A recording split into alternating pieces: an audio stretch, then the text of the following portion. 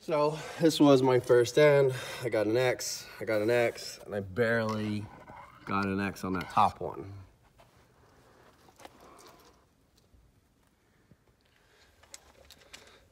Hey guys, Frank here. I wanted to do a review of what we are dubbing the Corona drill. We have some team members from our online team that are basically not able to get to their archery ranges due to the coronavirus. And this is actually a drill that's part of our current programming, but it's, you know, like a once a week thing. But you could really get a few variations out of this. So I'm posting this video, we're gonna share it with everybody.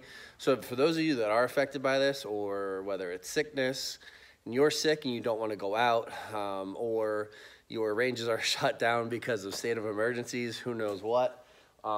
It gives you just maybe a little option to get reps in, to do some meaningful training and not get stuck not shooting. So we call this the 30X drill or the 3-meter drill.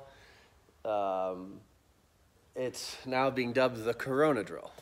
What this drill is meant for is you start at like 3 meters and shoot for 30 X's in a row. I tell the kids that shoot this drill as part of our program at Grass Hollow Archery, as well as the team members we have online, I always say don't attempt any more than 45 arrows, then move on to whatever your next thing is. I mean, if you really want to, you could shoot it as long as you want to. It's a great way to get in high volume and still have a goal-driven purpose for shooting. And it takes the focus off of, and it trains your brain to not focus on the value of the arrow. But instead we're focusing on a goal, and the goal is to hit the X. It takes the same amount of determination to hit the X 5 meters as it does at 18 meters. So there's definitely a lot of carryover, and you realize that you have to stay with the shot, and it forces you to stay with the shot longer, even though it's really close and you get really confident and you're like, oh, this will be no problem. Then you quickly realize that keeping it in the, you know, a hole that's this big is really not that easy. So what we're going to do is just show you kind of the basics of what that would look like.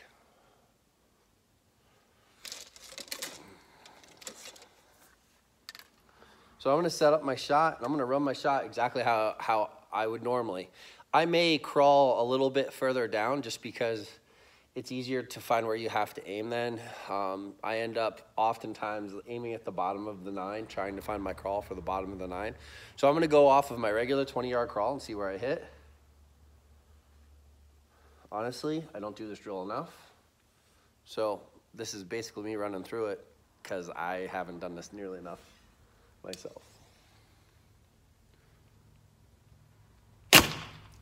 So I shot top of the 9. As you can see, I aimed at the bottom of the 9. So I'm going to crawl.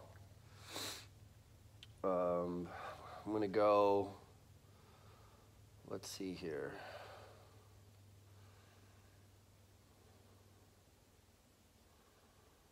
Two big Yoast lines. So it'll be 1, 2, 3 total.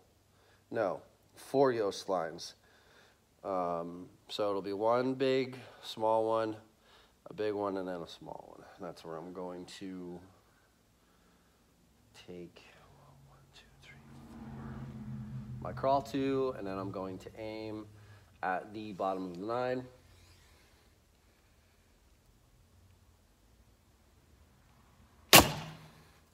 All right, I am top of the X.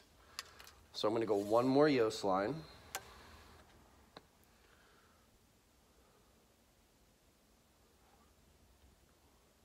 So I am, looks like 3 big lines down.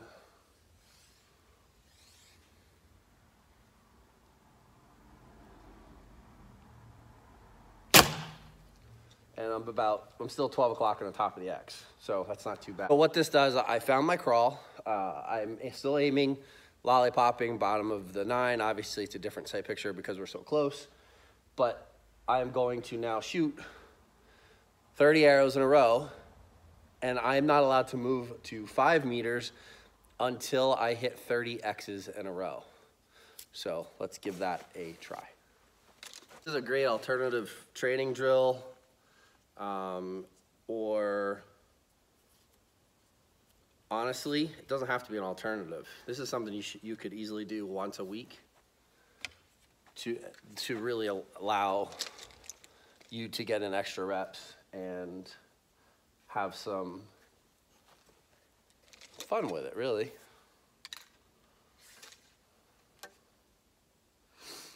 So I'm gonna find my crawl. 1, 2, 3, 4, 5.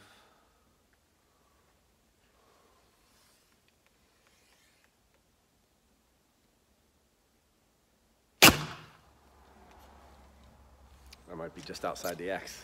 Still hitting a little high, so I'm gonna go one more to this line. 1, 2, 3, 4, 5, 6.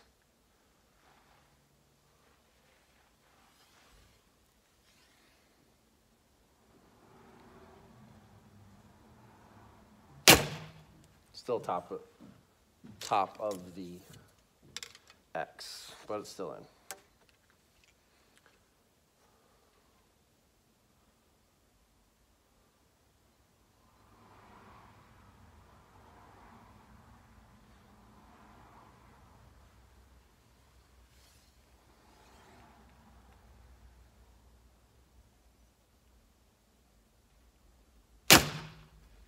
All right, got it. So I ended up going 7 total lines from my normal crawl. Still allows you to get the same sight picture. You get the tip of your arrow at the bottom of the gold, and you still have to remain disciplined to stick with the aim, let it settle. But what's nice about it is because you're so close, it's easier. It's a little more comfortable for you to be able to just hold it there and kind of like chill and still concentrate on your form. So try that. The Corona drill, dubbed from the 3-meter 30X drill. If you can do it at 3 meters, move to 5 meters. If you can do it at 5 meters, move to 10 meters. And then switch it over to after 10 meters, get away from the X's and switch it over to holding all 10s at 15 meters. 10 meters, 15 meters, and then 20, obviously. If you get to 20 and shoot 30 10s in a row, you give me a call. All right, good luck with that. All right, this is drill number 2 for those of you that have lost access to your ranges for both indoor, outdoor, and you need some work to do. And I'm gonna go through a progression that we do here pretty often, especially for those who suffer with some pretty significant target panic and you're having a hard time holding or getting to full draw, but this is still a good progression to run through even if you're just training.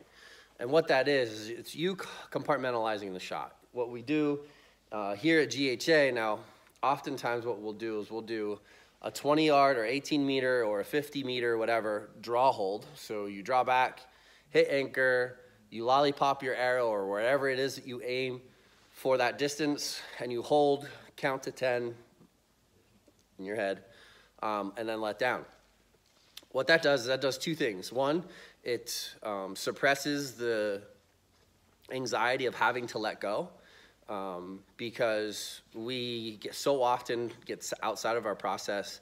We put the tip of the arrow up and then all of a sudden we want to let go. So doing the draw holds, visualizing the aim, it allows you to be more comfortable with it. So what the progression is you do the draw hold first, then you come over and shoot a blind bail, and then you go over and shoot a regular shot. Now, we're providing this drill as an alternative to being able to shoot 18 meters. So what we're going to do is we are going to stand here and do our normal draw hold. We're gonna draw back. And the other thing I recommend you do, you don't have to hit middle, you can just aim off or whatever, is go with your regular crawl. Don't, for this, because we're really trying to mimic the perfect shot at 18 meters or 50 meters, go with that crawl so that your anchor is the same and that the feel is the same. You understand what I'm saying? I'm asking you that question as if I'm gonna get an answer. So I'm gonna go with my regular crawl. I'm gonna draw back, I'm gonna do my normal draw hold.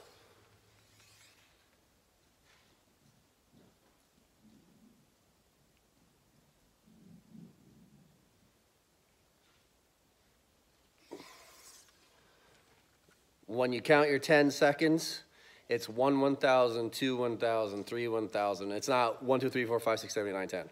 It's a full second or more. Take your time.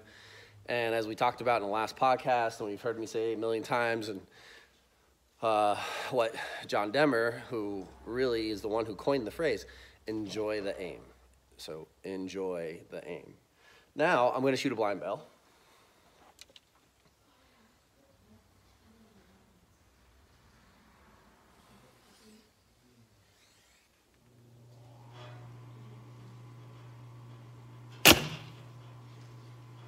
Strong bow arm, strong finish.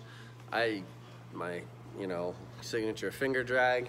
And then I'm gonna come back and I'm gonna shoot my spot. I'm gonna put them all together.